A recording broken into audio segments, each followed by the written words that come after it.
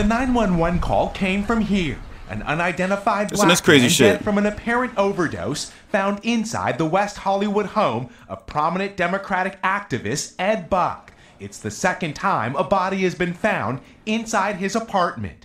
Jamel Moore, an escort, OD'd there in 2017. Arrest him now! Overnight, protests erupting. Advocates from the gay and black community accusing Buck of using political influence to elude arrest. It is exceedingly rare to have, in an 18-month time span, two death investigations from the same apartment. Buck has rubbed shoulders with high-profile Democrats, but made headlines. All right, let me get a story. So, it's underreported news out there everywhere. Shit that you wonder, like, why is this not getting, like, world, exposure or mainstream media exposure? And it's because a lot of these people that be doing shit like this, they be having powerful friends. So the story is, it's this Democratic donor, a guy who donates money and helps push Democrats. He's like, yeah, Democrats, everything, yeah, Democrats. So he knows some very, very powerful people. But behind the scenes, allegedly, this guy likes to have sex with poor gay black men and have them. He drugs the story from what I've been investigating is he drugs them up, right? He'll meet a black homeless dude or a black guy like that, and he'll say, "Listen, I got these drugs, and come over my crib and we'll party." And he gets off like sexual gratification from like watching them get high and get super high and and then he takes advantage of some weird shit. So 2 bodies was found in his apartment. From 2017, Miguel Almaguer, NBC News, West Hollywood. Hey, NBC. Hold up.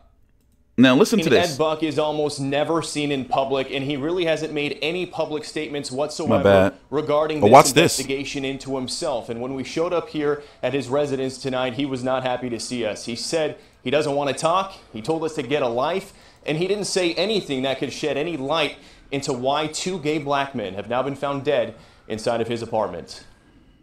Mr. Buck, we're with Fox 11. Just like to talk to you for one quick moment, give you a chance. Yes, you do. I don't want to talk to you.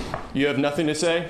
2 people dead inside of your apartment, just looking to give you a chance to respond. Do you find that to be a coincidence, sir? Democratic donor Ed Buck, apparently not in the mood to speak with Fox 11 Wednesday night. Why will you not answer any questions, sir? You leave the property.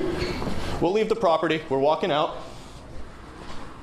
You have nothing to say? No comment whatsoever. Buck's refusal to comment comes as he's under investigation by the LA County Sheriff Department's Homicide Bureau after 2 gay black men, Jamel Moore and Timothy Dean, were both found dead inside of his West Hollywood apartment within a year and a half of each other. More crazy, right? Crazy. So you wonder, and you'd be surprised. So I started stumbling on news like this when I first really started taking boxing seriously. And I started saying, you know what, I'm going to, be like a boxing journalist and cover boxing. But then I started watching the news more and more, and I started understanding. Like I started watching news more so on YouTube and on the internet rather than mainstream media. And I started realizing there's a lot of people out there like this, like powerful people. Very, very powerful people that are sexual deviants. That are closeted homosexuals. And they're doing shit that if you knew their job title, you'd be like, what the fuck are you doing? So this is just the beginning. Some of his alleged victims have been writing journals and, about how he likes to spank off while he watching you, get high for the first time is weird shit. But as shocked as I am looking around on YouTube, literally it's underreported news. Black lives, we matter here! Black lives, we matter here! Activists gather in front of Democratic donor Ed Buck's West Hollywood apartment Monday night as they call for his prosecution. Arrest Ed Buck, prosecute Ed Buck, and then the jury needs to convict Ed Buck. This man is a danger to our community. Yes, we are not even talking about the half of what he's doing. Early Monday morning, first responders were at Buck's residence yet again after another black man was found dead inside his apartment for the second time in less than 2 years. In July 2017, male escort Jamel Moore was also found dead inside Buck's apartment. The medical examiner later determined he died as a result of an accidental meth overdose. Oh, you gotta listen to this part.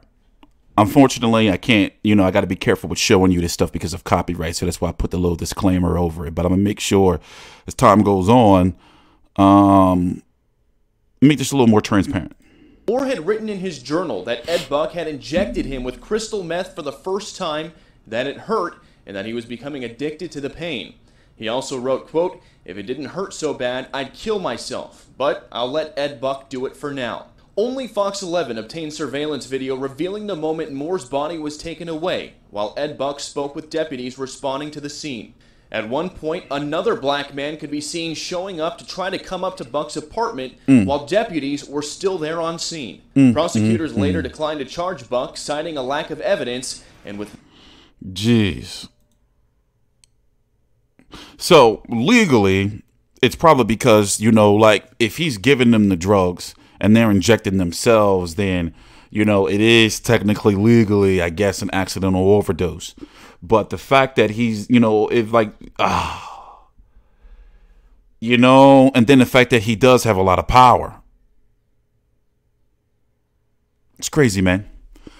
TstreeT Uncut, man. We're going to be covering a lot more shit like this, while mixing in, our combat sports news and everything. Getting it popping. Please subscribe.